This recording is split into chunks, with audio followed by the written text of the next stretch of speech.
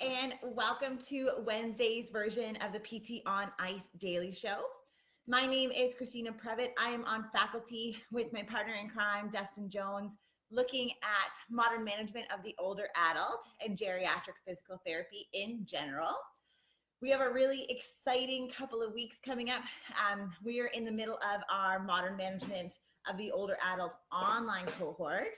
We are deep diving into the exercise prescription piece, which we must say is probably where our bias lies, though all of it is really important. And then this weekend, Dustin and I are heading to Casper, Wyoming to go to Wind City Physical Therapy to be working with the crew over there, which is super, super exciting. If you hear my dog crying in the background, it's because he really wants to play and he is obviously begging for attention. So I'm really sorry if you hear some of the crying sounds in the background. Okay, so today I thought that we would talk a little bit around balance prescription. So if you've been following the podcast a lot, especially in the geriatric side of things, you will notice that we put a lot of emphasis on functional strength training. And I think one really important piece to some of this functional work is the balance component. And so there has been a lot of work that has been done in falls prevention. We all know the statistics that 1 in 3 older adults over the age of 65 fall each year, that falls, especially injurious falls, lead to prolonged hospitalization, decline in functional status, loss of independent living, decrease in quality of life, et cetera, et cetera.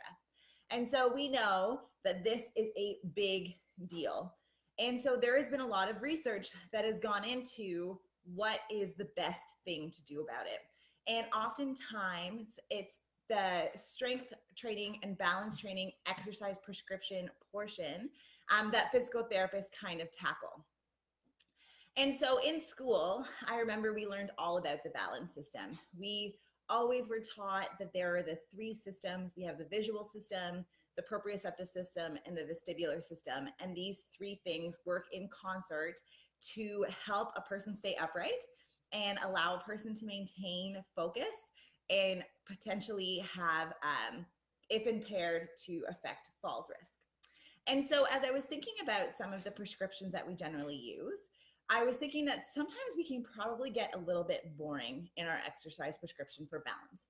And I've talked about this before, how, we tend to have our go-tos like marching on the spot and different permutations of stepping patterns and marching patterns.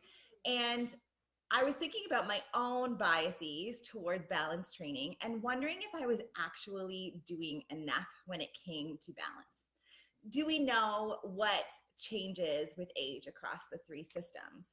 And that I actually wasn't really that sure in terms of some of the changes in the vestibular system. We know that we have loss of visual acuity as we get older, and that our proprioceptive drive is a lot lower, that our joint position sense is lower. But I didn't know that we lose 20% of our hair cells in the, I'm going to butcher the names, in some of the vestibular organs. I'm not even going to try. I'm like that person that tries to explain anatomy, and then sometimes I say it in the wrong way. So we lose 20 to 40% of our hair cells, which means that we don't have the same ability for the vestibular ocular reflex, which is the reflex that when we turn our head keeps something central in our vision and can lead to vestibular impairment.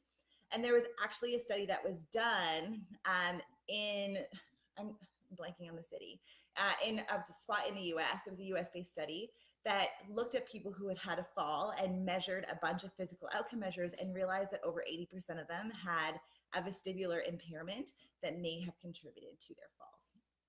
And so something that we need to be thinking about. And so with ICE, we always think, what are some of these things that we can change? And are we properly screening for these impairments to make sure that we are doing the proper thing by our clients? And so when we were looking, I was looking at different outcome measures, and the ones that we see a lot are the Berg balance and the activity specific balance confidence scale, the ABC scale. And for any of my clients or any of my clinicians, that are in outpatient orthopedics, my one issue with the Berg, not that it's a bad test, is that my clients who are coming in who do have some probably subclinical or preclinical manifestations of balance impairment are topping up on the Berg. They're hitting a ceiling. They are passing it with flying colors. but I can see that they're having some issues with their balance. And so the question was, now what do we do to try and address those things if we aren't testing that necessarily with the Berg balance? And so one of the tests that I used in some of my randomized control trials, and that I actually really enjoy using, is the mini BEST test.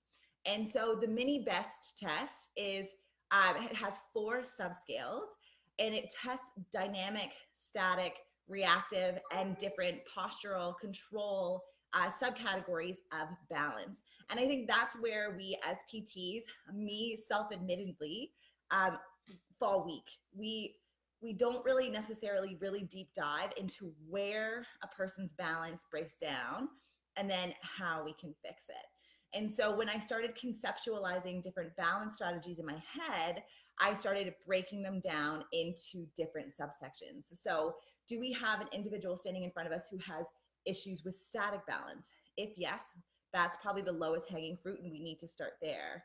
Are they pretty good standing on their 2 feet, but when they're doing dynamic things, like a lot of times falls will happen from in terms of sitting or standing and going into a forward acceleration because of some of the issues with their vestibular system.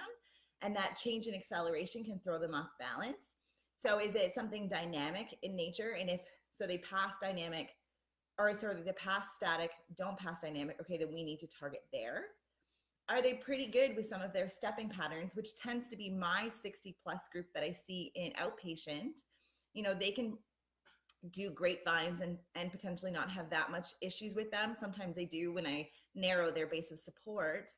But when I start doing reactive balance strategies, which is the 3rd part of the mini BEST test, where I'm actually getting them to lean in different directions, backwards, forward, side to side. And as they lean and they're starting to get their center of mass closer to the edge of their base of support, and then I let go, guarding, obviously, I'm not getting my clients to fall, but if I am trying to pull that perturbation and they're step, or they're staggering, or I'm catching them, then their reactive control is probably where I need to be targeting. And so if they've passed static, passed dynamic, but they're not passing the reactive styles of balance or the reactive tests of balance, then I need to start putting a lot of my emphasis and a lot of my focus there. And then the 4th subsection that I've seen a lot in the literature is dual tasking. And so are they good if you were getting them to do like a hallway walk, but as soon as you start to get them to navigate obstacles while you're talking to them, their performance noticeably declines, then I might be working on more of a cognitive training style, and I may be adding more, try counting backwards from 37 by 3 while also trying to navigate this obstacle course. And these are higher levels of balance training, something that's very important for cognitive demand and maintaining our ability to stay on our feet, because we do know that a person who, as they get older, has a harder time filtering information, especially when it's coming from multiple directions. And so some of our balance tests are very isolated, they're very concentrated, and our older adults pass with flying colors. And then they go out in the community where they're navigating obstacles. They probably have somebody that they're with, that they're talking to. They are trying to navigate when a car is passing. Can they safely get across the street? Are they going to be walking fast enough? Are they holding onto an object? And these higher level cognitive tasks that are putting a huge stress and strain on them physically as well as on their balance systems is where we start seeing them having these falls and these issues.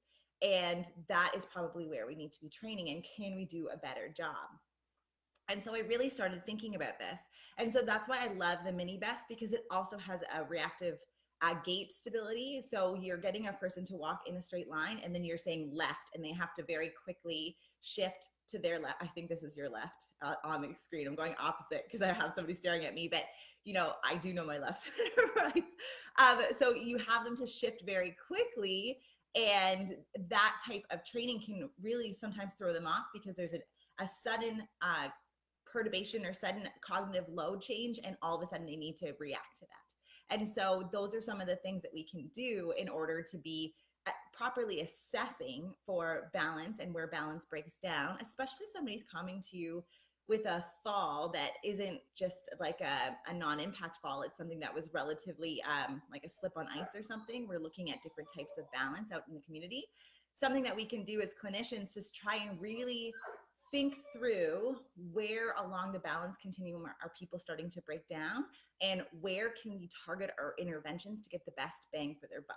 Because I know that I've been guilty in the past of just kind of going through a soliloquy of steps where, okay, can they stand in tandem? Can they go semi-tandem? Can they, where do they go? Can they go on single leg stand? Can we do those? But I haven't necessarily pushed them further into dynamic balance unless they're with me one-on-one, or I haven't tried reactive balance strategies. And so as I've been implementing that more into my practice lately, I've been able to notice right when the amount of cognitive demand or the amount of demand on their bodily systems reaches a threshold where we're trying to really push past that and see improvements. And where do we start to see those improvements translate over into community living and potentially contribute to an increased confidence and independence in day-to-day tasks, as well as community ambulation.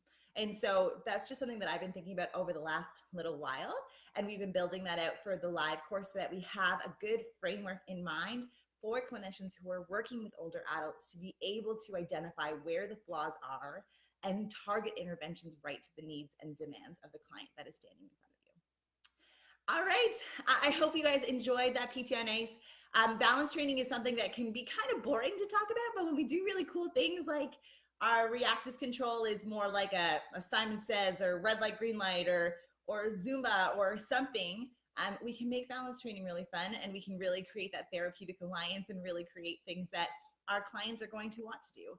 And so definitely things that we can do to improve as clinicians in this area, myself included, and something that I hope that we can talk about a little bit more in the future. All right, let me know if you guys have any questions. If you are in Casper, Wyoming this weekend, then we will see you there. Otherwise, have a very, very happy Wednesday, and I will see you next week. Bye.